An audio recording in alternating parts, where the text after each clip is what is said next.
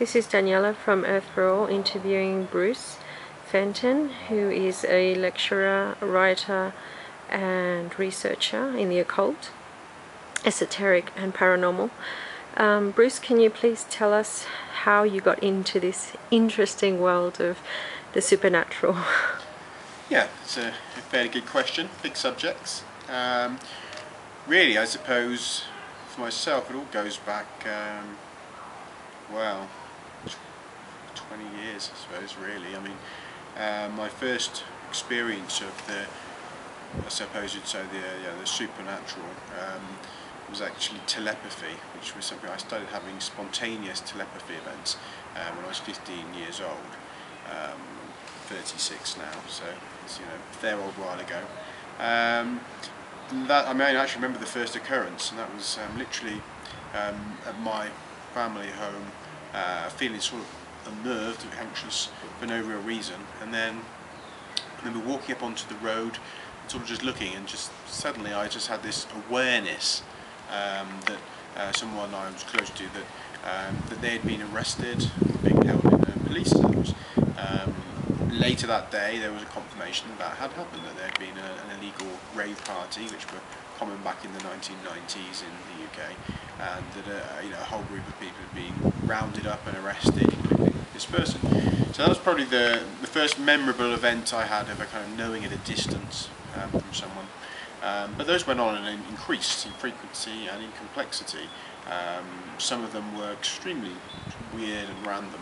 I remember another time being in a club in Essex when I was at university there, and being fairly drunk, I suppose, but talking to a girl and just saying to her, I know your name, I can tell you your name, and she was like, oh, you don't know me, you can't tell me your name, and so I just blurted out the name, and it was her name, and so she sort of said, you must have been talking to my friends, you must have been, but I hadn't been, I just had a name come into my head, and that became fairly normal. I used to have quite a lot of occurrences like that. So these really, if you like, were my entrance into this world of psychic powers and supernatural events.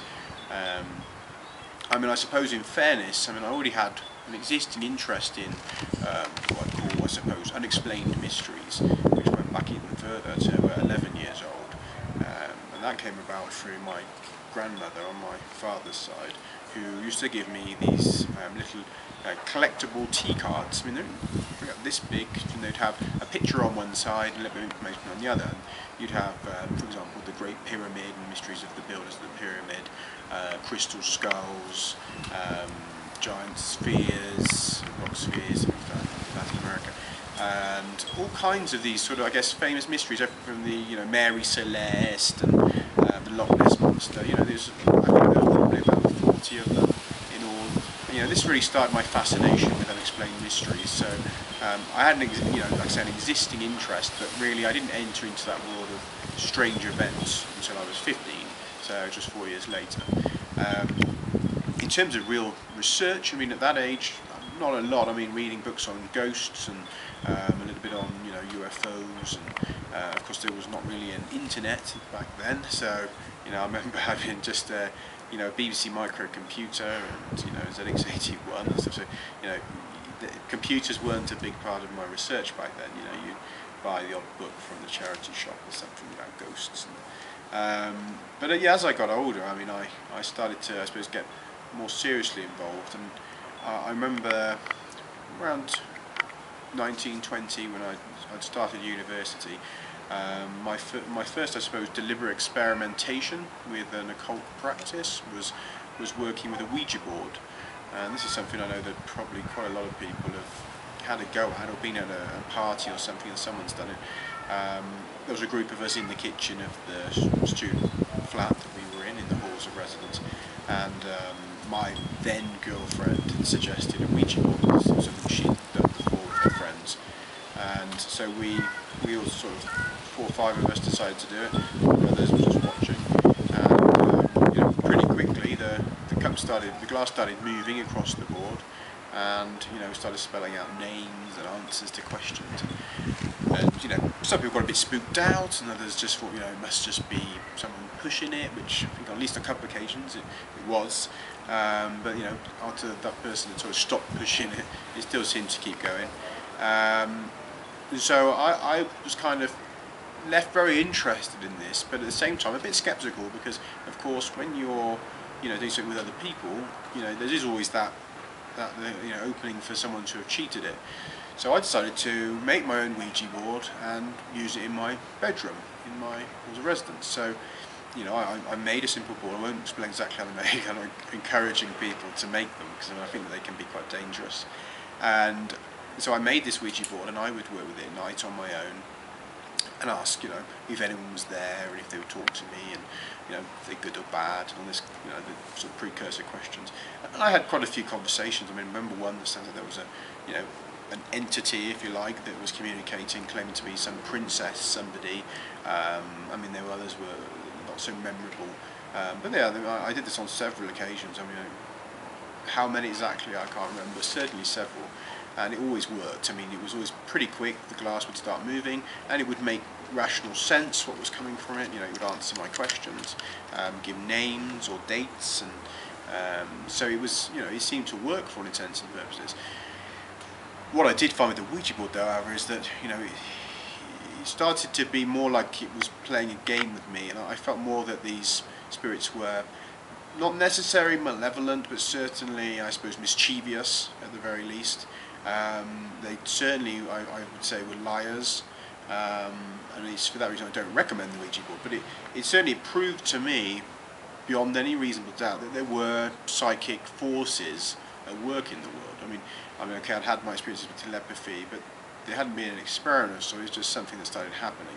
Whereas the Ouija board had been a deliberate experiment, and it proved to me that there was other entities, forces, if you like, consciousness out there. So that's kind of, I guess, where I entered into this world, and particularly, and that's where I guess at university where I began to actually look more seriously and experiment for myself. Telepathy-wise, that carried on, fairly randomly. I didn't make any great effort to develop it. It was only later again that things progressed, and I began to have other experiences that came into it as well.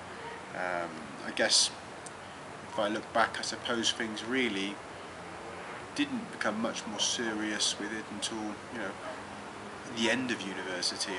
There's not too many events during that period, and I suppose this is going back to around the turn of the millennium that I was kind of finishing university.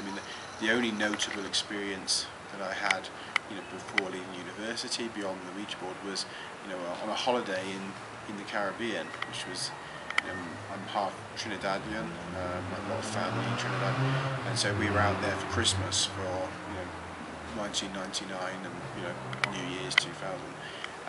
And during that trip I had quite a memorable experience. I was sleeping in a room at one of the house of one of my aunts, and I just remember that it was pretty early hours of the morning.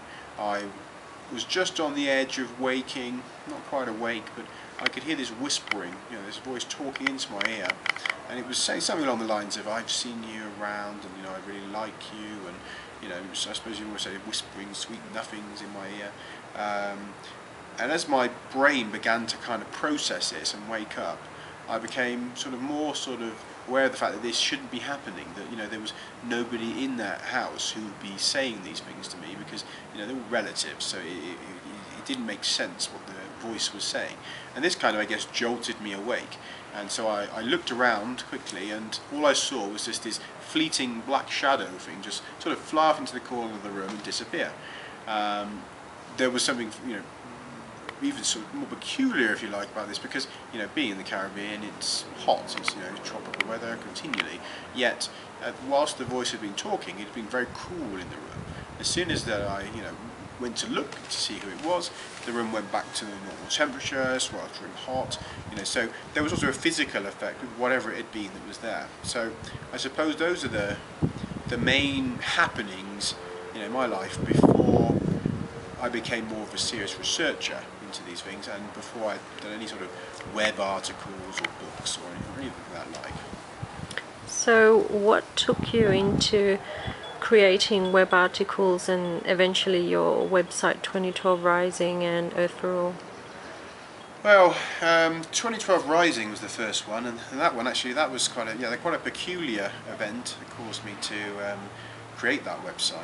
This is around, let me think, 2000, late 2001, I would say, possibly early 2002, where I was just kind of beginning to delve more seriously into the issues of whether there was survival of the soul after death. And I joined a website for a spiritualist centre based in the Brecon Beacons of Wales, and it was called Hafani Coed. I believe it still exists, but is, I think, under different management.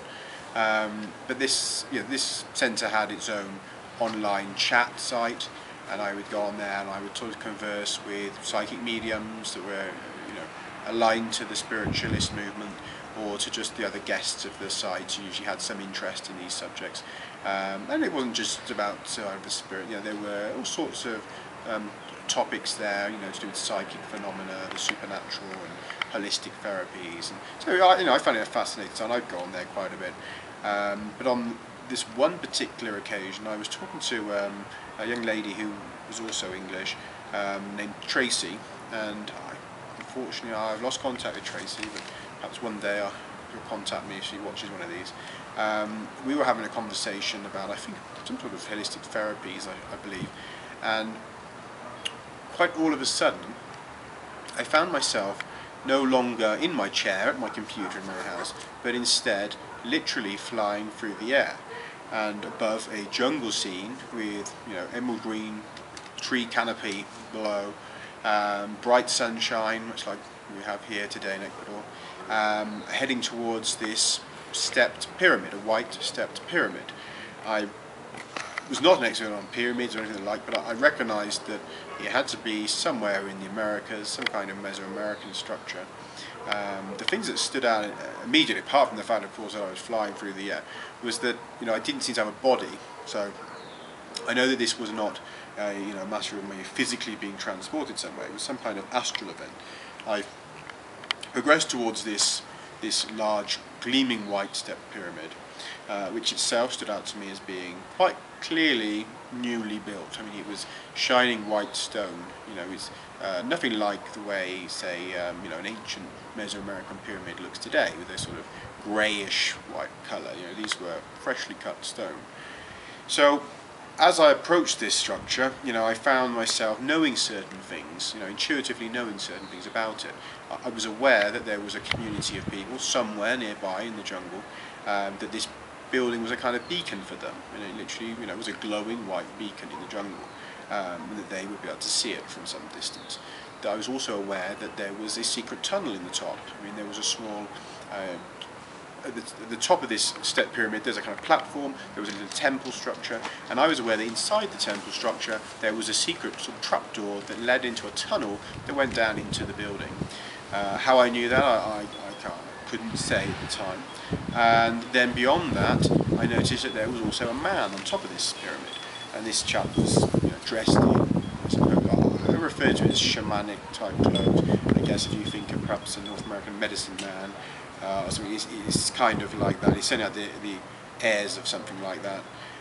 He was doing some kind of ritual which involved him gesticulating, and he was holding up some kind of staff, and he was quite clearly sort of saying something, but I couldn't hear it. And in my memory, I do not remember any sounds at all. So this seemed to be just a visual experience in that respect. Although perhaps there were, and I'm forgetting them now, but it's going back 10 years. But there was then at that point a sudden kind of returning back to my body, and I was back at the computer again. What made this even more bizarre was that the other person I'd been talking to, Tracy, had had the same experience. Basically, she'd found herself lying over the jungle towards this pyramid without her body, but the difference being that she picked up some information I hadn't. For instance, she actually gave me a year. She said the year that she had intuited while she was there was 675 AD. She also added that she had a strong knowing that the experience had been meant just for me, not for her, which, at the time, I had no idea why it should be meant for either of us, let alone just for myself. But this was the event really that led me to start looking into Mesoamerican lost cultures, and I recognised quite quickly that the temple was of a style like the Mayans, and that this had to be a Mayan temple, and I began to sort of look a bit deeper into the Mayans and into their, I suppose, their spiritual understandings, their prophecies, their I guess the mysteries of their civilization. I can't remember exactly which books I started off with. I seem to remember having a book by, let me think, Adrian Gilbert on the Mayan, I think it's the Mayan cycles of time, I may not remember, but certainly one of his books on the Mayans, and in there seeing a picture of this, a temple in Palenque, which for some reason reminded me strongly of this temple I'd seen in experience. And this really was my kind of, I guess, confirmation that it was something to do with the Mayans, it was something to do with Palenque, and that I needed to explore more into this. There must be a reason for me to have such an extreme experience, that there was obviously something in this culture that I needed to know about. And so that began several years of being involved with reading up on the Mayan calendar, Mayan indigenous sort of spiritual techniques, the sort of shamanism used by the Mayans, the kind of plant medicines they used with psychedelic effects, looking into what remained of their lost, the knowledge they had, through some of the books of their wisdom which still existed, and really sort of gaining more of an understanding of why they had this sort of strange countdown in process of the long count calendar, which ended basically, the 13th Baktun of it ended in December 2012. But my website, I began back in 2007, I believe, December 2007, about the Mayans and other things, which was, 2012rising.com. So for several years I wrote many articles, well over 100 articles posted to the site, covering not just the Mayans, but I suppose my explorations into consciousness and altered states of consciousness, trying to get an understanding of how supernormal, psychic and paranormal events worked, and how an ancient civilization might have some sort of prophetic knowledge and be able to track major changes with the calendar. So my website really delved into all of that and more. So that was kind of really how 2012 Rising came about, through a really bizarre experience. Okay. And what about Earth for All, your second website? Well, Earth for All, yes, is more recent. I mean, initially started Earth for All about, let me think, I suppose it was probably 2 or 3 years, it must be at least 3 years ago, but I didn't do very much with it. The original idea was I was going to use it as an online e-zine, a sort of magazine covering all kinds of spiritual subjects as well as supernatural subjects, and working with other people on it, and perhaps adding things like a forum and and getting other guest writers on board. But because of situations in my own life, I really would have to say I just didn't have enough energy to get that done. I mean, I did have, I did work with a few people on it, but I mean, they had their own projects going and things, and so really it was mostly myself doing it. And also there was, like I said, there was just a lot going on in my own life, and I suppose after a while of trying to get it going, I kind of gave up on it and left it and just continued to focus on 2012rising.com. It was only in the last year really that I've renewed Earth for All and made it into a central site really for myself, for things that are happening, and of course for the new books and some of the I guess the more recent events that have gone on out here in Ecuador. It's become more of a hub for my own work, if you like, rather than being an electronic magazine. But yeah, that kind of, the idea of Earth for All is to cover mainly 2 subject areas, I suppose, and that's represented in the 2 blogs I have on the site, which is one being the Stargate blog and the other being the Starseed blog. And the Stargate blog is essentially a complete, I suppose, well, almost complete backstory of how I ended up writing the latest book, or being a co-author, I should say, on the latest book, which is Ancient Aliens in Australia, Pleiadian origins of humanity. That blog really goes into the whole backstory of how I ended up in, being involved with this subject. In fact, it's entitled at the moment, I put the title on it as Transcending Reality, How a London Investment Banker Accidentally Opened a Pleiadian Stargate.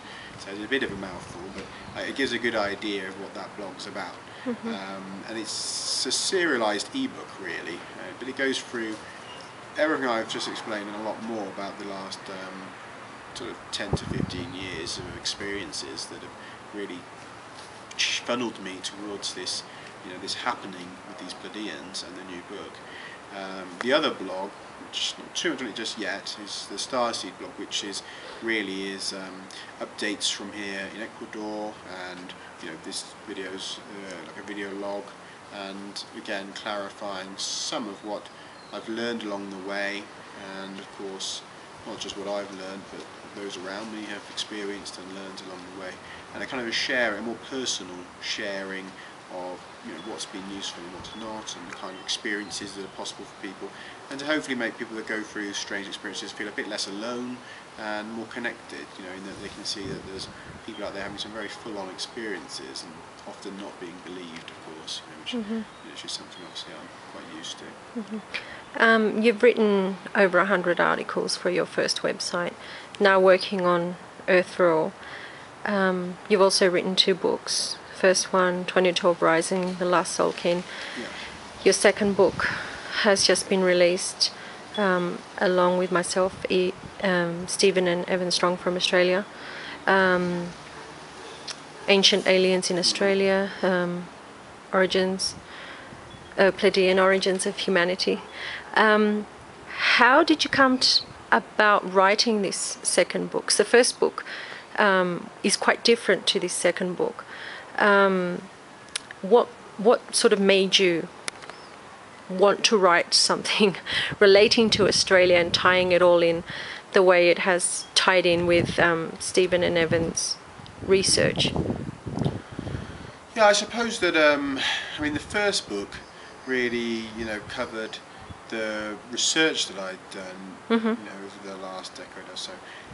Not all of it, but in a particular category, I suppose, of potential massive changes on the planet, the kind of events that can bring about those changes, the cultures that have warned about them coming, such as the Hopi and the Maya, who've said they see these big changes ahead, an analysis of the likelihood of these events, the evidence for them. Sure. The second part of that book was about how we came to be involved with Pleiadians, and then the information that they had given us, which largely was warnings again about potential events that could affect Earth, what they might be like, and how people could perhaps prepare for them. So that book I wrote because I felt that it was necessary. Well, I had to make a decision. Does one keep one's information to oneself for the fear that if it's all or if some of it is wrong, or if you'll be sort of criticised for that, or do you share that kind of information in case something is going to happen, and you share the warning with the proviso that you don't know what will happen, but this is what your research has said, and this is what your sources, your contacts have said. So that's what that book was really about. It was quite, as you say, it was quite different to the second book. The second book I wrote because I felt that the simple fact that the Pleiadians were so involved in human history was in itself incredibly important. As important as any warnings they could give us. I think simply the fact that they existed and that they had been involved with humanity for hundreds of thousands of years and were continuing to be involved with humanity was in itself as just as big a story, if not a bigger story, than the kind of things that they wanted me to say or my research. How did you come to have contact with the Pleiadians? I mean, not everybody does, and some people don't even know who they are, where they come from, or what they are. How did this happen, and how has it affected your life on a personal level? Yeah, well, I suppose really, the first time I had any kind of contact with this subject, with the Pleiadians, when it happened, I didn't know it had anything to do with Pleiadians, but this was during a shamanic journey that I took, going back to 2003, early 2003, if I have it right, using what's called Hawaiian baby woodrose seeds, which contain LSA, which is a natural hallucinogen similar to LSD, but which is used for shamanic journeying or altering a state of consciousness and changing your perceptions, and entering the shamanic world, the other dimensions of existence. And it was whilst on this journey, and this is I was living in London actually. I was still then an investment banker. It was whilst on this journey that I had a remembering of a past life. I mean, I actually had a couple of different experiences first, which were not related to this, which were in my mind more profound than this remembering a past life, which I'll leave to the side for a moment. But this third experience during the journey was that I was suddenly this humanoid being in a small craft that was on its way down towards the planet Earth, being pursued by enemy craft, receiving fire and damaged, and that I was aware that I'd been on a mission, that I was this alien being who was part of a mission to go to Earth to assist the resident hominid population of that time, who were in a state of bondage to another race, and to basically help them free themselves and develop themselves spiritually, and to, I guess, head towards rejoining a brotherhood of beings of the light who believe in the upward movement of consciousness of all humanoids throughout reality, whether in this reality or in other dimensions, and that there is a collective of beings that were working together to bring this about. Specifically, my role seemed to be some kind of, I suppose, not military as such, but like a police force or something. And I had a blue uniform, and I was very tall, and I had this awareness kind of my role, and that there had been many other beings involved in what happened, but that something terrible had happened to the others, and that I was basically just going to sort of crash land on Earth. And then the experience really sort of trailed off, and then I was sort of back in my room. So at the time I had no idea this connected to Pleiadians. I mean, much later I found out it does. In fact, it connects. It is why partly why I've written this book, is that I found out later that other people had memories of this event, and that there were engravings in Australia that echoed the same event, and that it's become clear that this was a Pleiadian mission. So that was my first encounter with them, if you like. I mean, over the years I've certainly seen the name Pleiadians come up, occasionally in my sort of trailing the web and looking at books and things that mention UFOs and abductions and aliens. I had no special knowledge of them, but yeah, I'd heard of them. It was only in 2011 really that I suppose my personal connection to them and clarification as to their relationship to me and their existence and all the rest of it sort of came about, and that was whilst on a trip to Egypt, which was in November of 2011. And I actually, I suppose long story short, I was involved in a kind of a private meeting between myself and a couple of other friends who are also researchers at a site called Abu Ghurab, where we arranged to be there in the evening. And it was at that site that we ended up opening a stargate to the Pleiades. That's really interesting. How did that affect you?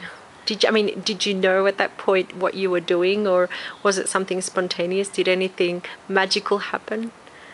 Yes, I suppose. I mean, before we actually went to the site, my friend Richard, who runs a richardgabriel.info for those interested, and has a book, Echoes from the Chamber. I was thinking more about him, but he had actually picked up on the fact that something very important was going to happen that night at the site. So, although I didn't know what, nor did he, we did have that as a precursor before we even got there. Okay. And it was only once on the site that during our time there that his partner Judith spontaneously began chanting "Open the Stargate" as we stood on what we now know to be the Stargate platform, which is known to the academics as a Hotep offering platform, if I get it right. But we would suggest otherwise, especially considering what's happened since doing that. Great, thank you.